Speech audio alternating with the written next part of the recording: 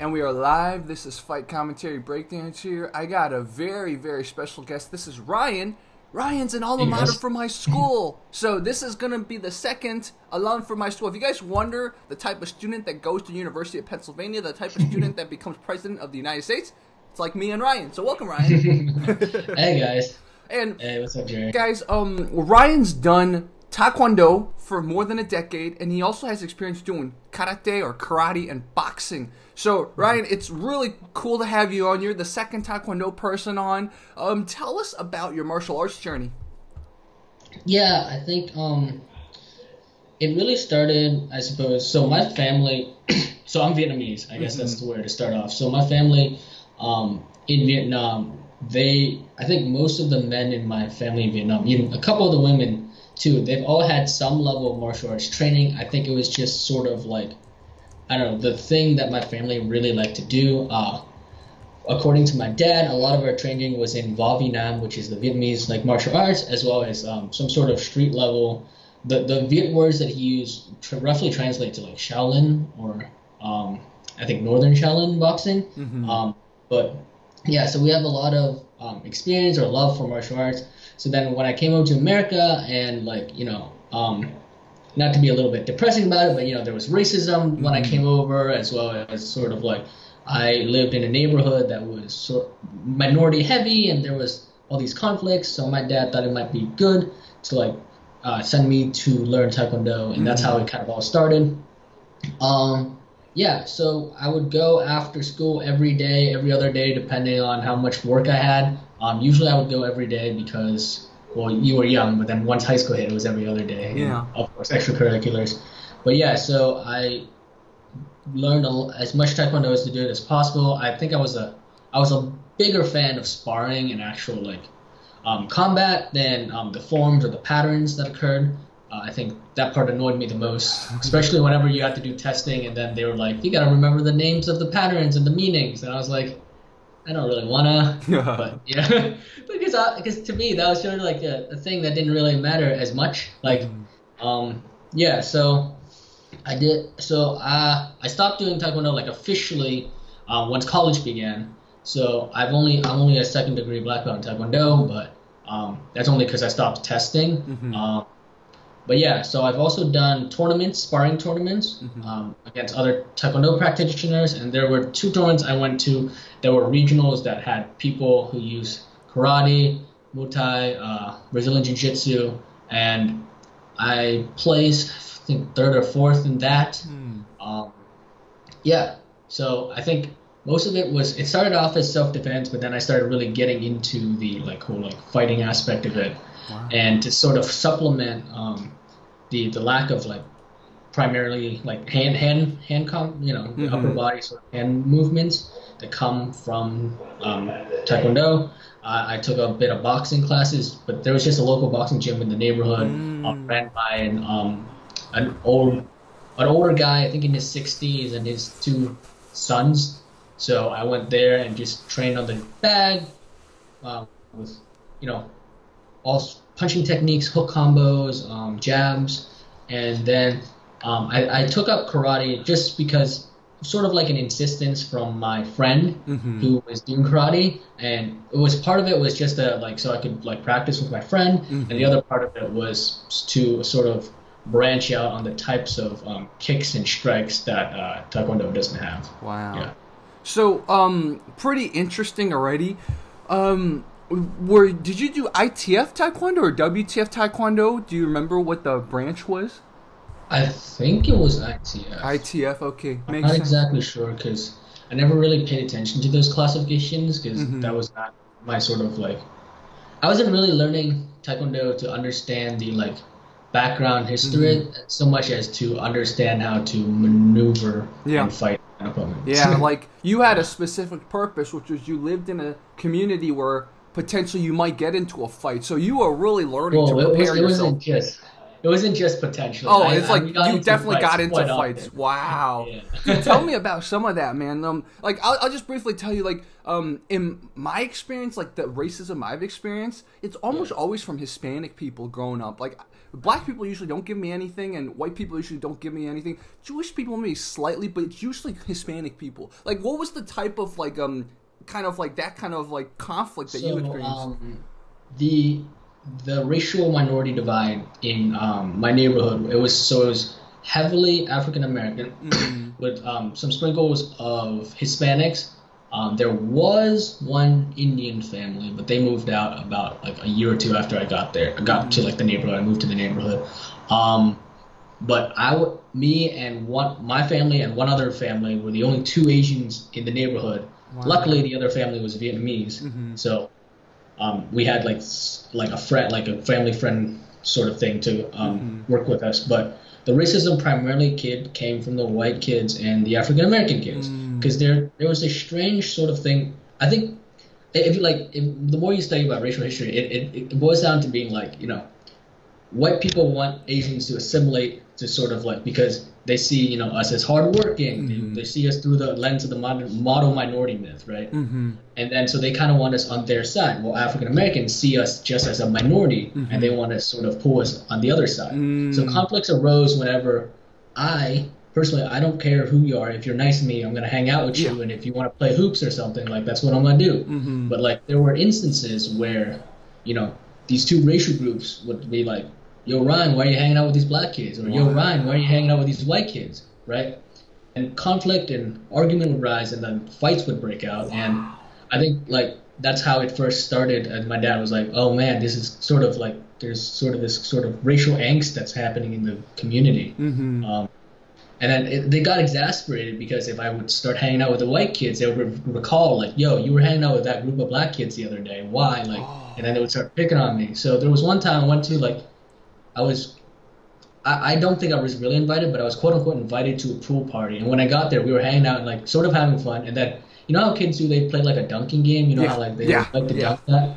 Yeah, but then it got pretty vicious with a couple of these older, like they were like 2 or 3 years older than me, and they were like actually like trying to hurt me through like this game. They dunked me and held me underwater and stuff. So like, there was a lot of racial tension from that going on. And then if I hung out with the African American kids, like, they wouldn't let me on the basketball court sometimes. Wow. Or like, they wouldn't let me play in the field, or they'll just like bully me off the field. So yeah. And so when you stepped in that Taekwondo class for the first day, do you still remember that first day, your first class? Yeah. I think I remember the first day because, so I was lucky enough to. So my neighborhood is adjacent. So we're sort of like in this like lower income neighborhood. Or I moved out. So I used to live in this lower income neighborhood, but it was adjacent to a neighborhood that was like upper middle class, sort of like high class. Like, I'm talking kids with families who are lawyers and doctors. So like, we always, and strangely enough, they all lived like up a hill, sort of like a foresty area. So we were literally at the bottom of the hill. Like, the lower income kids were literally like at the foot of the hill, while all the high income kids were at the top of the hill. So I was lucky enough that because we were sort of clumped together like school district wise in this area, the Taekwondo like studio incorporated everybody. So when I went there, right, like, you were no longer like one of the poor kids. You were no longer one of the rich kids. You were just one of the kids trying to learn and master this sort of like form of martial arts, right? So it felt good to see, like, white kids, African American kids, Hispanic kids, all these kids come together and just learn and forget about racial ties and angst and just practice, So I think it felt a little bit inspiring and a little bit sort of like competitive, because I was just like, oh, if I finally have my even playing field, I'm going to try to excel as much as I could on this even play. Yeah. Wow. That's fascinating, and that's awesome. Did you notice immediately that people started treating you differently after you started doing Taekwondo, or was it like quite a few belts in and then you started noticing people started treating you differently? Yeah, I think it was quite a few belts in. And it really started whenever one of the African-American kids in my neighborhood ended up taking a couple like weeks of Taekwondo, and he saw me there. And I think I was like 3rd or 4th belt in. Actually, no, I was a green belt, yeah. I think 3rd belt in, yeah. So, and he saw me, and he saw me practicing, and sort of like this minor rumor sort of like flew around the neighborhood and stuff. And then people started giving me a wider berth. Slash, like there were some kids who like wanted to actually fight because like they were like, oh, like challenging you or whatever. Of course. And I got that. I was kind of annoyed because I was like, well, I didn't learn to like aggressively engage anybody. Yeah. I learned to be more defensive. But yeah, the attitudes changed minorly, not as much because there was still like the verbal aspect. They wouldn't, get physical, but they would get extremely verbal. Of course. Yeah. Wow. Tell me about one of your favorite moves that you loved doing and one of the moves that gave you kind of a hard time when you were training Taekwondo. Yeah, so I'm not a naturally flexible guy. I still have a hard time doing more like flexible based move. I think the hook kick in Taekwondo was sort of like one of my the least favorite moves because it was like, especially when you're throwing for the head, it required a lot more flexibility, speed, spinning. I'm not much of a spinner. When I spin too rapidly, I tend to get off balance. I've gotten a lot better at it, of course, over the years. But like at first, I just hated spinning because it would throw me off balance. And then sometimes I would get busy if you're told to do like 10 hook kicks in like a minute or something, and you're doing like drills, right? Yeah, that was probably one of my least favorite kicks because like it was just a lot of spinning. Weirdly enough, my favorite kick is the back kick. It required spinning, but it was like a more rapid sort of like body shift, just one hop, like real quick, instead of like this full body sort of like haymakers kind of kick. Yeah. So yeah, I got pretty good with the back kick, and I sort of became a little bit known around like the studio for like having a pretty good retreating back kick, sort of like a fadeaway kind of mix in it. Because like still sticking with sort of like this defensive evasive mindset, I built in this getaway attack that like I would sometimes bait people into like follow me through the attack, and I would clock them in the head with like a return attack. Wow, that's awesome. And my friend growing up who did Taekwondo, he was extremely good at the back kick too, and I just remember his back kicks would always hit me. He was tall too, so when I sparred with him, it was just, he could do it with both his feet. So like he would just alternate on me. I'd be like, oh. Yeah. No, I can do that. Yes, that's actually one of the baits. It's actually funny because that's actually one of like the tricks. It's like after the first kick, you expect them to be leaning sort of like away most of the time, right? That's like for the bait. So my Master Norris, he's the headmaster instructor, told me that if you bait them and like fake like being off balance, you could throw another like back kick with the other leg and score either a point or like a pretty hard hit because their forward momentum is coming at you. And you're like, you're just whacking them as well, and you're making additional space. So that was sort of like my go-to, the double back kick. Followed by, I don't know, probably a side kick or a step behind side kick. So, tell me about the first competition you went to. How did it feel? How many people did you compete against, etc.? So I competed against 16 people. So I actually applied for forums and for sparring because my Master Norris said that my form was looking pretty good and I could enter, like pick one of my best form and I could enter. I could probably maybe place or something. So I was like, all right, sure, I'll practice my form and practice sparring. So I guess the competition itself, I never really get nervous when I fight people, especially sparring. Whenever I put on that gear, like my mind, I sort of kind of like block out distractions, becomes sort of blank, and I'm not really thinking about anything other than like winning the fight. So I don't think I really got nervous. I got nervous with the patterns because that was just me. I was not like, there was not an opponent that I was facing myself. And like, growing up, I was sort of like a perfectionist when it came to a lot of things. So I was super nervous when I was doing my forms because there was a lot of like upper level belts, people who had more experience doing forms. I think I was only a red belt when I did the sparring competition, so I was like super worried that like the black belts would have all of these like the forms. The black belts would have all these like advanced, cool looking sort of like fun forms to do, and I was doing more like basic stuff. But I tried my best. I did the forms. I think my stances were a little shaky if I remember. There was one time I had landed a jump back kick that like I almost like got my leg like almost didn't support itself because I was so nervous. But I did it, and I placed second in forms, so that was pretty good. Wow. And then sparring was better. So sparring, so the Taekwondo school I had to, it's like it has an umbrella school. I don't know if you've ever heard of Grandmaster Kong from Pittsburgh, but I think he's 9th degree Taekwondo black belt. Yeah. And he has a bunch of schools around the Pittsburgh area, and so in this tournament, they basically all came together. Wow. And like, I mean, everyone's technically like under the same grandmaster, but you know, you've got your school pride, like you've got your school from like region 1, like, you know, and you're trying to like beat region 2, like you've got all this like rivalry and pride and stuff.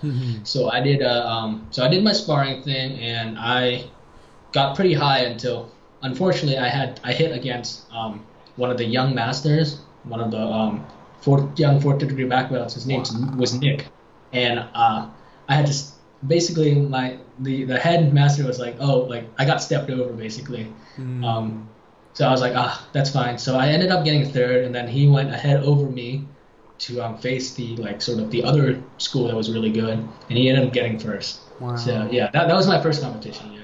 That's so interesting that so you were a red belt at the time, and there was a potential that you could have like gone up against someone that was a 4th degree black belt. That's pretty cool. Wow. Well, they paired it by height and weight. That's what it was. So okay, it wasn't by belt, it was by height and weight. Okay.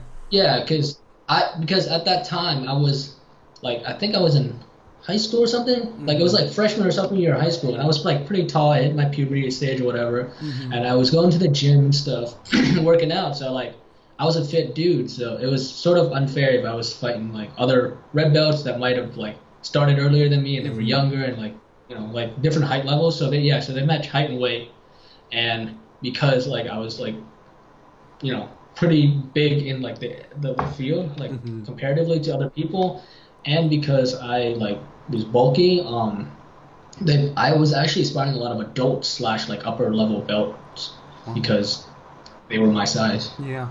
Wow. Yeah.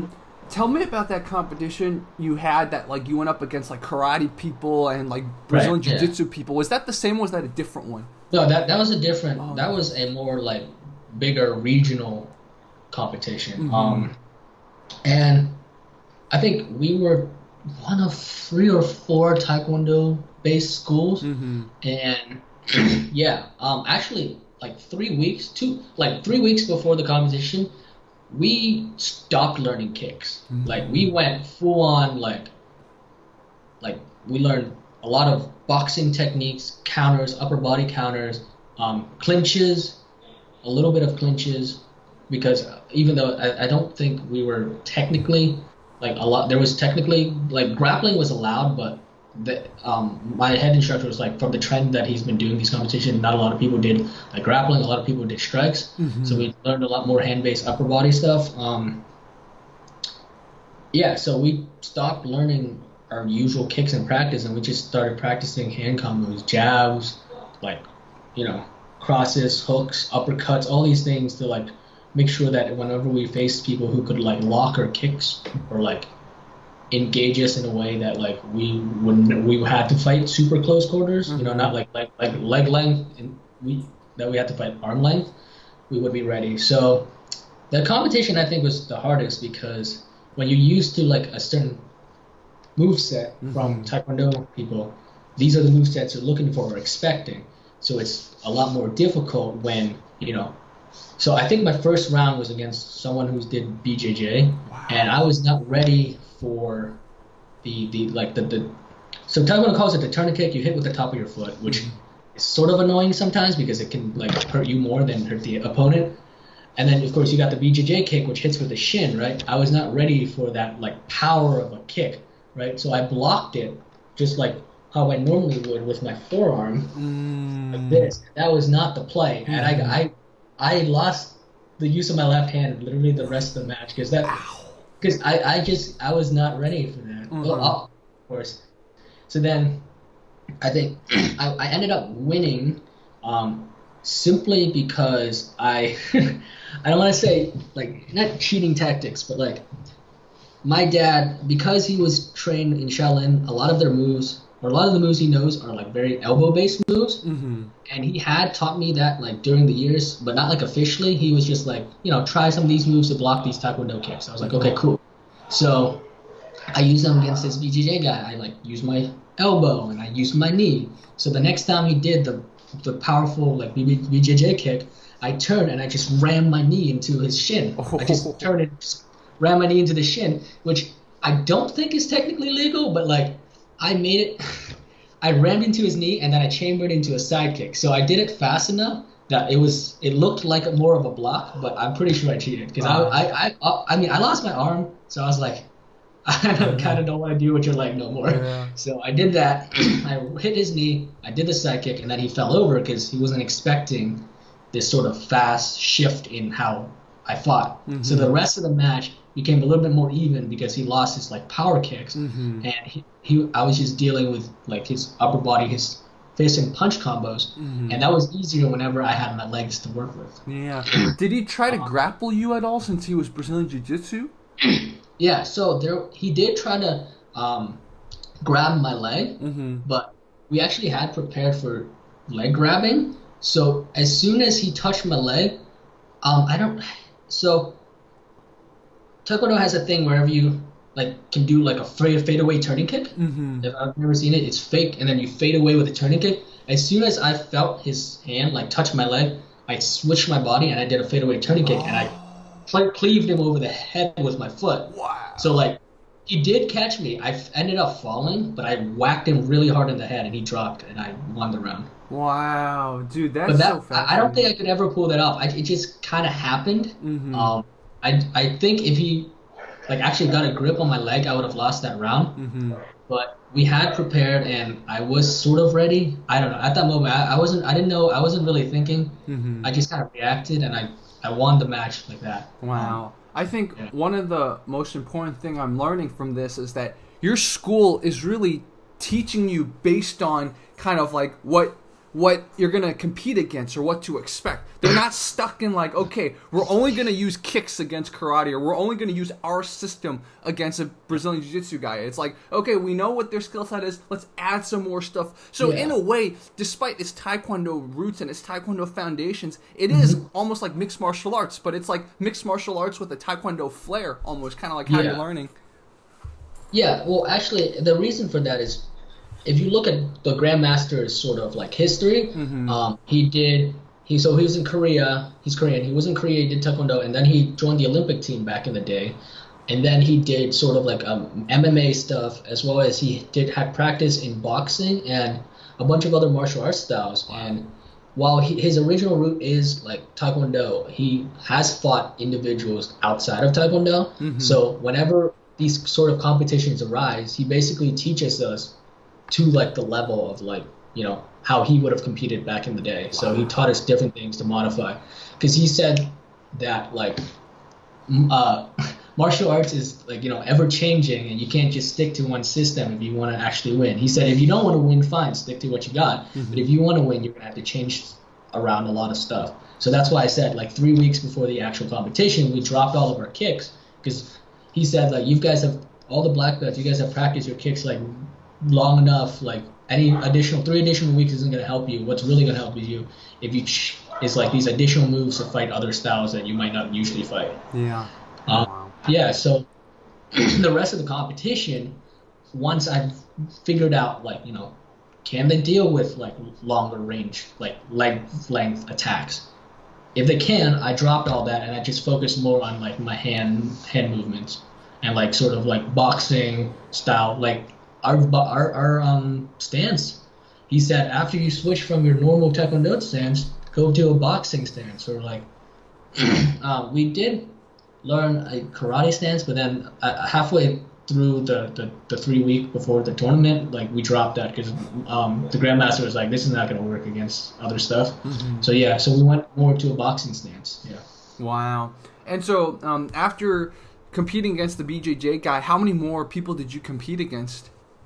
So, I don't know how many people there were there, but I had, I think, 8 more rounds. It was spread over like a weekend. Oh, so like Friday, Saturday, Sunday. yeah. Sort So of thing. it seemed like there was a lot of waiting around too. You're kind of like, okay, you competed, okay, sit around, eat some food. Yeah, there was a good bit of waiting around, which didn't really help the nerves. Yeah.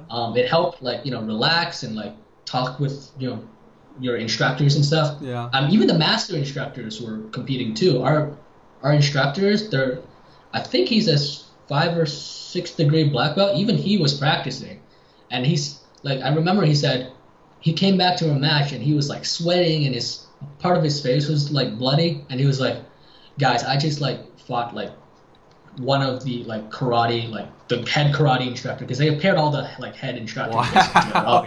He's like, I just fought this head instructor. These are the moves that he uses a lot. I'm gonna bet like 90% these are the moves he teaches his students, right? Mm-hmm. So we sat down and he was like dissecting these moves for us between rounds, and that actually helped me win a match against a karate style martial artist, because I had like sort of like coaching, which obviously if you have free time you're gonna coach your students, so yeah. I'm pretty sure that they got their own coaching too, but like it helped me. So wow. What tricks worked in that match? What did the karate guys throw that you're like, oh, I prepared for this? Oh, right. So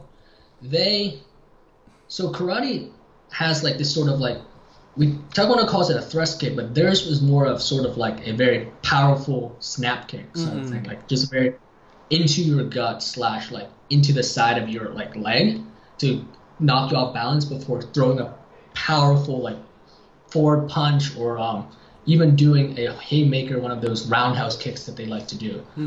So he said that was the combo that was coming up. That was actually the combo. He broke down this combo that their head instructor had used was first kicked into the leg, you're off balance, you're expecting another kick to follow up sort of like in this lower body area, right? So they bait you with another like attack towards that area. So now you're conditioned twice to protect your mid body right here. So they're gonna throw you that forward punch right in towards your chest. So you're prepared to block here. But after they throw that punch, they throw a roundhouse kick, because now your hands are not conditioned to protect up your head, right? So they conditioned you 2 moves, lower body, no head stuff. Then, quick as a flash, they hit you with a roundhouse towards your head to knock you out. So he said to ignore the second punch and actually fade away with, if they're too close, fade away with back kick. If they're not like close at all, just lean away and prepare like an intercepting side kick. So if you've ever talked to like someone who does Taekwondo, because like I watch a lot of martial arts video back in the day just to help my own sort of understanding of martial arts as well. They have that like intercepting like side kick that they do. They like to intercept in the middle of a move, which he said basically intercept their roundhouse kick as quickly as you can, otherwise you're like kind of screwed. Yeah. Because that's a very powerful kick. So I took his advice. The other fighter did the combo. I ignored the punch, even though it scraped my like arm, like he like whaled my shoulder. It like scored because I leaned back, and then as soon as he started doing his roundhouse kick, I stepped in and I did my side kick right to his like stomach, but because his leg was like up, right, I whacked like right under his his leg, and I knocked him off balance. Wow. And so after I knocked him off balance, I like rushed forward and threw like a couple punches, and then they pulled me off the guy. But yeah, so that was one of the things that we helped prepare for. Wow. And I think the match was a lot easier because they kind of like screwed up their game plan, I think. Yeah, exactly. All of them back in the locker room like, okay, all right, reconvene. Yeah, it was a lot easier after that. Yeah. Wow. And then do you remember the last match you had in that tournament? Yeah.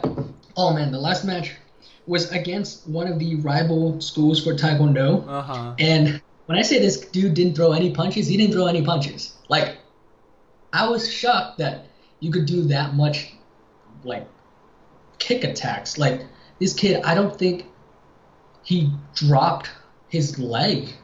Like, there was just this stretch of, like, 15 seconds where he didn't drop his leg against me. Wow. I mean, he was an upper belt, but that's no excuse at this point, right? So, like, I'm like, at this point, I was like a silver degree black belt, but this was 3rd degree black belt in Taekwondo, and I don't think he dropped his leg. He was doing He was turning kick, turning kick. Oh, now it's the other leg. Now the other leg turned into an axe kick. And then all of a sudden the axe kick drops and he's doing a hook kick. So I only stayed in the match because we had practice sort of like boxers. So I'm ducking and weaving. Yeah.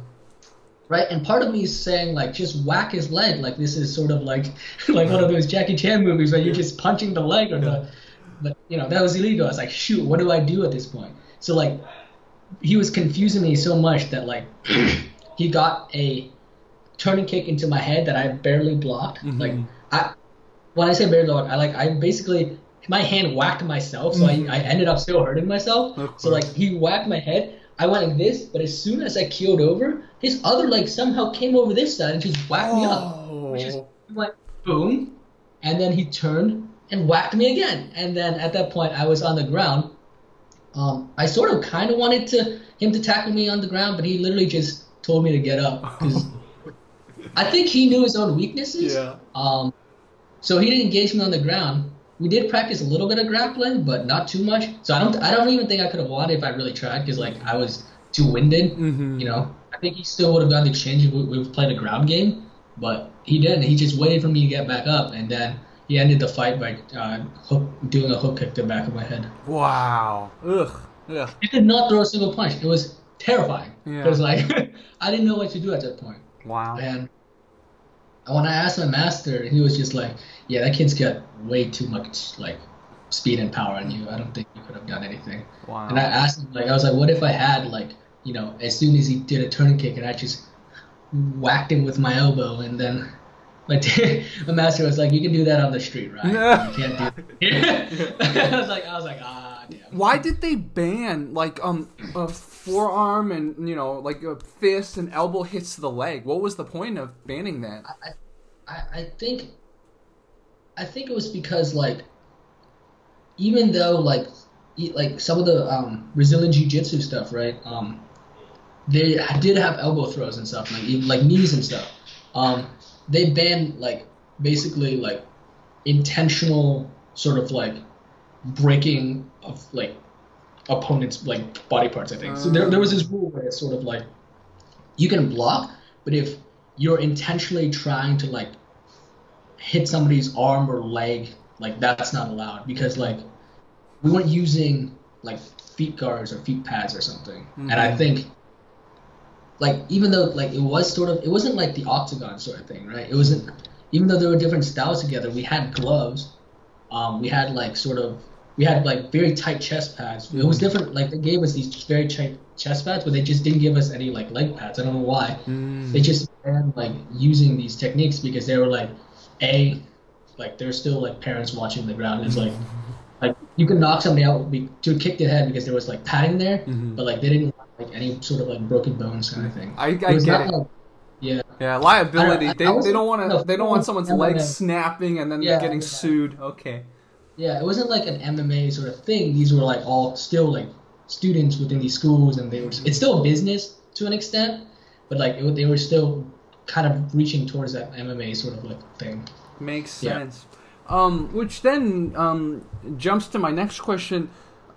Around this time, I assume you were getting close to your black belt, right?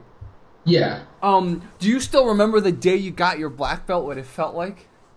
Oh, yeah. It actually was a little bit stressful because I had to learn all the meanings of the patterns, and I had never studied that.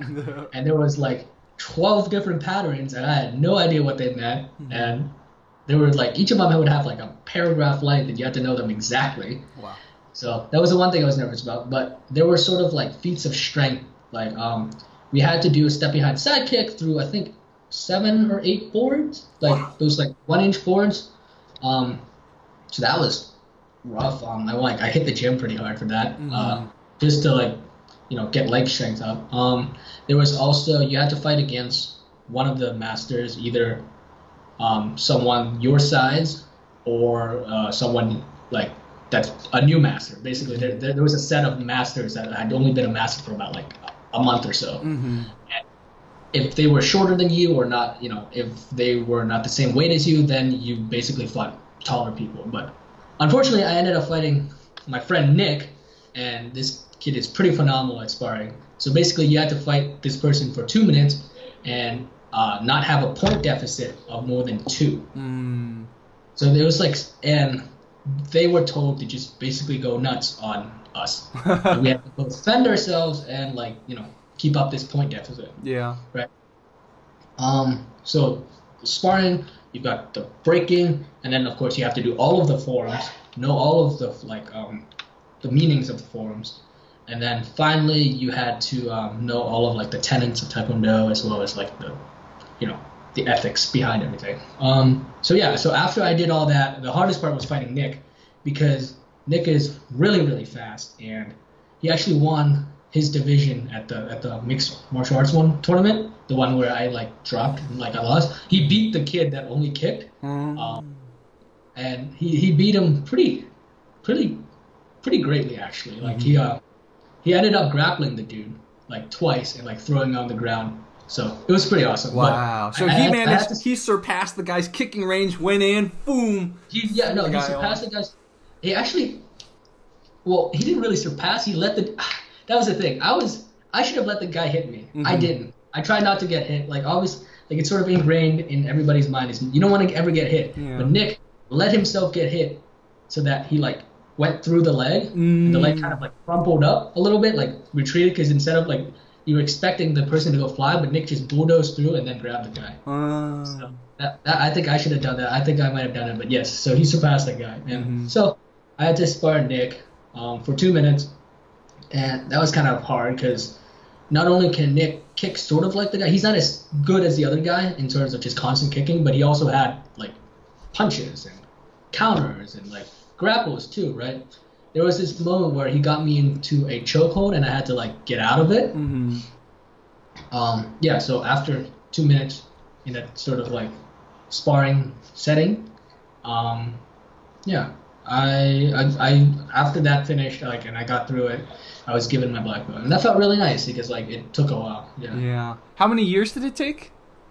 I'd say like 6 years. Wow. Yeah, that sounds standard. Like a legit Taekwondo school, from the people I've talked to, it's like 6 to 7 years, 6 to 8 years to get a black belt. So, guys, so for viewers of Fight Commentary, we're talking to another legit black belt. You know, there's this association with, especially karate, kung fu, and Taekwondo. There's so many McDojos. I can tell you definitely didn't go to a McDojo. Oh no, I don't. Luckily, I did not go to McDojo, but there were other Taekwondo dojos in sort of like the surrounding Pittsburgh area that were McDojos, and we fought those kids, and we all shook our heads after we fought them.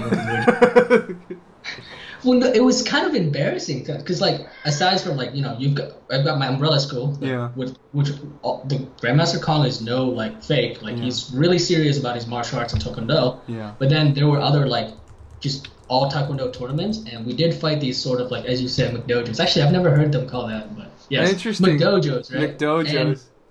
And it basically the tournament ended up just being our school versus one of the other schools that were rivals, like one of the under the umbrella of the same grandmaster, right? Like all the other dojos basically lost, and we were just like, well, I guess we're just fighting each other again. We were like, wait, we're just fighting each other again. Wow, that's so interesting. So like, took 6 years. Yeah. Did all those people that like the McDojo people you fought? Did you guys like talk to them afterwards and just try to understand them? Or was it more like, okay, all right, we don't want anything to do with you guys? We didn't talk to them, but our Master Norris, our head instructor, he did. He like pulled a couple of their black belts aside, and he was like, "Look, guys, you guys got to shape up if you want to call yourselves black." I kind of heard that at the beginning of the conversation, because we didn't like. I mean, eavesdropping is bad, but we also didn't want to gossip, so we kind of like heard some of it. But the essence of what we heard, or at least from my eavesdropping, was like, you guys got to shape up. This is not, like, you can't call yourself like Taekwondo like black belts this way. You guys couldn't like keep up with like some of the red belts that were your size, like red belts and like yellow belts that were. There was a yellow belt who did extremely well. He was like a super tall middle schooler. Like he must have hit his growth spurt super early, but he was facing like black belts from the other schools, and he was creaming them. Wow. And we were just like, please. Yeah. Wow. Yeah. So that it was. I felt kind of bad because like. They were just not up to par, really. Yeah. Wow. That's fascinating, and it's really big props to your master Norris for trying to at least reach them and be like, hey guys, so maybe there's something you guys need to work on. That's awesome. It's like kind of like a exchange of ideas, but not like rude or anything. It's just like, guys, there's some things we should consider talking, fixing, etc. I really like that. Yeah, Master Norris was a very, very good teacher. He is excellent at forms and sparring. But so funny story. He married his wife, the other head instructor. Mm-hmm. So it's now a family business basically. But yeah, he and his wife, they all teachers. His wife is really, really good at forms and patterns. Mm-hmm. But after her pregnancy, she like put on a little weight. Like now she can't really be at her peak, so she doesn't really spar anymore. But she still corrects us in technique and stuff. Mm-hmm. But Master Norris, like the last time I went, all he ever did was teach sparring, and he would. Unlike some of the other schools from like what I talked to them, those other McDojos, they never fought their master. But like, if there was no kid my size, I always fought Master Norris, like all the time, and I got my ass handed to me constantly. Mm-hmm. But that got me, I got a lot better because of that. But yeah. There were just some times whenever all of like, the college students are doing college stuff, right? Yeah. And I was like a high schooler, so there was nobody there, and it was just. I have a little brother, but he's 16 now. But so like there would be like at that time there would be like middle schoolers his age and his size that he could fight with, right? And then I was, there was nobody in my belt level, nor my size, nor my skill level. So I ended up fighting Master Norris all the time, no pads, no nothing. Wow.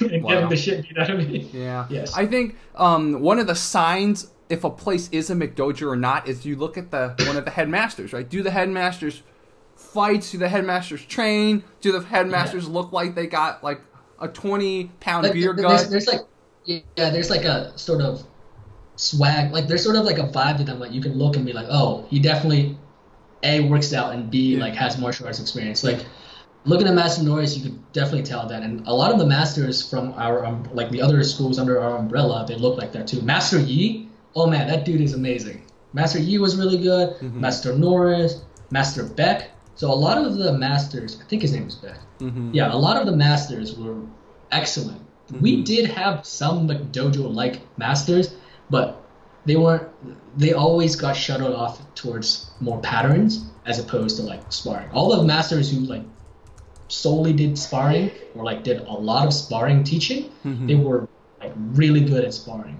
Wow. Like really, really good at sparring. Wow, it's awesome, man. It's like the first guy I talked to doing Taekwondo. Now we talked to some legit Taekwondo people. This is really exciting, and I know my audience is going to really, really enjoy hearing your story. My next question is, and this is probably the second to last question for me, is that so you're a second dan in Taekwondo. You're a second degree black belt. Tell me about getting the second dan. How is that different from getting your first dan? I think so. It was very similar. Still, you had to learn all the meanings. You had to go through all the forms in the past as well. But I guess the biggest difference was like you had to spar longer. You had to keep a 1-point deficit instead of a 2-point deficit. You had spar longer, 1 point, and then they added 2 more boards to your stack. So I was kicking. I was kicking like 9 or 10 boards, basically. Mm-hmm. So I had to break all of them, or like I would fail and I would have to wait like 6 months. Like I would have to wait basically to get my belt again. So that was very stressful. I think in terms of like, is it harder? Yes. Is the system any different? No. There were no surprises. Mm-hmm. It was just like, it's like whenever you're playing Mario and like the next level is sort of like the previous level, but they're like more like bosses and more like little like minions you had to kill. That was essentially it. It just got harder. I think if I had gone to college in Pittsburgh instead of in Philly, I would have continued. And when you get to 4th degree black belt, you fight a head instructor, basically. So you would be fighting Master Norris, Master Yi, whatever, like one of those guys. So that would have been extremely difficult. Wow. And you had to win. You had to have more points. You had to win, basically. Wow. And then there were a bunch of other requirements too, such as like breaking boards with elbows, fists, palm strike. There was like, and then you had to break like I think 3 or 4 boards per hand strikes.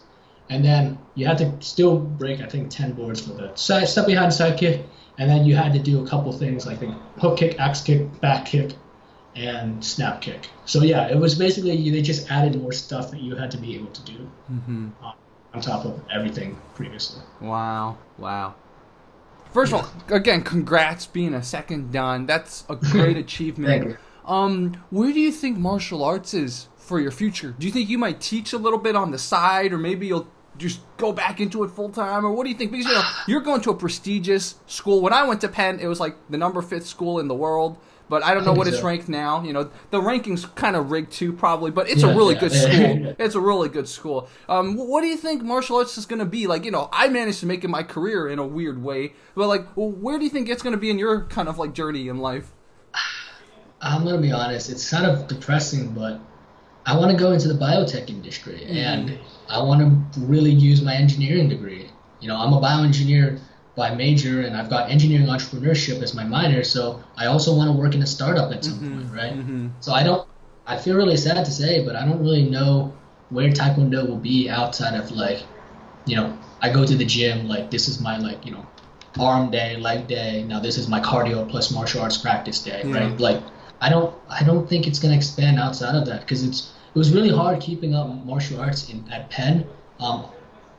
Part of it was classes, and the other part of it was, I didn't like any of the club taekwondos at Penn. They didn't do nearly enough sparring as I wanted, so I just dropped all of them. So I was enjoying the boxing club, and they actually did a lot more sparring. But yeah, it's just really hard, I think, now that like I'm trying to get into the real world and I have to get an income and feed myself and stuff. So I would say just practice to keep remembering what I remember. Just practice to stay healthy and be able to defend and protect myself. But outside of that, I'm not sure. I don't think I'll be teaching. I don't think I'll be going back into full time unless I get a very solid 9 to 5. But sort of like the jobs I want with like startups and stuff, it's kind of hard to keep like a straight 9 to 5. So. It's very unfortunate. What started my channel, Fight Commentary Breakdowns, was because I was working at a startup. I was there for so many hours that like this became like a side hobby at the job. So I know exactly how it is. Startups, man, you have no life. So I don't know. Maybe in the future, but right now I'm looking like it's a no.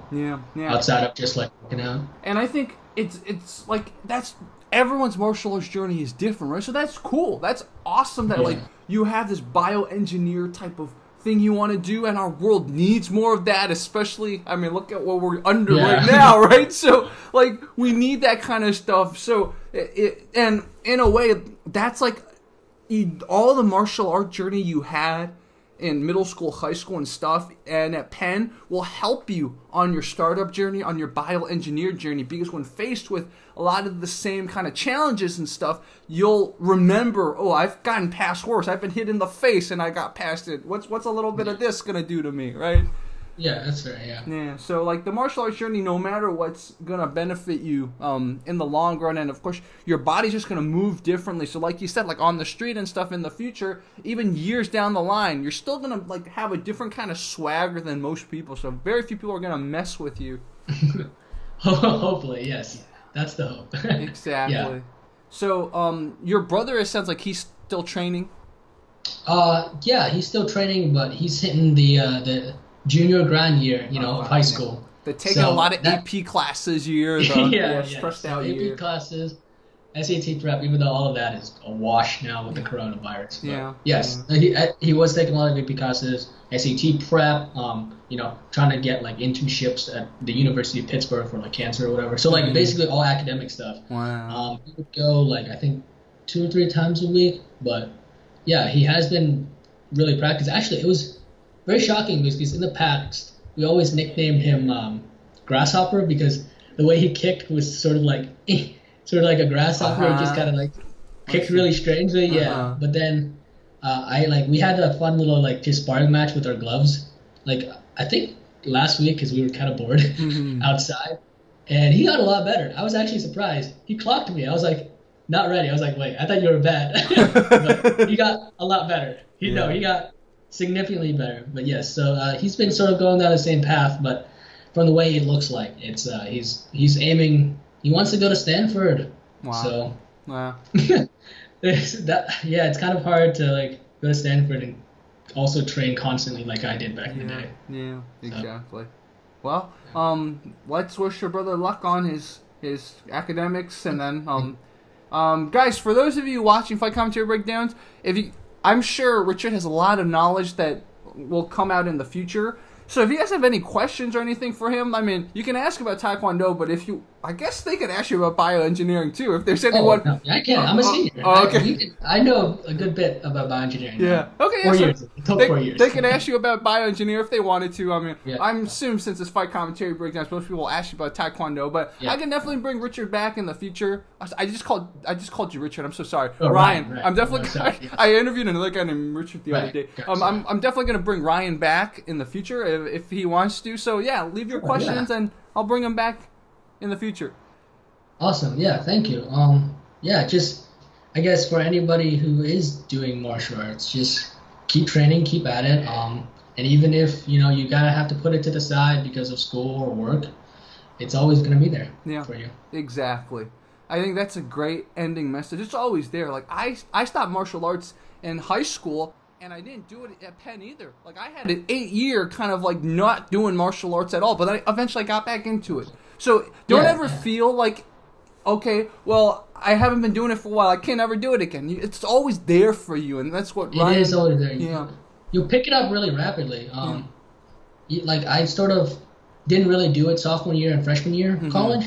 And then junior year, I, like, picked it up again. And I still remembered a lot of what I remembered. And, like, even if you're like, oh, I haven't done this kick in like 2 years, the muscle memory comes back pretty rapidly. Yeah. From what I've experienced. Yeah. Exactly. I think the key is just go and train and just get moving.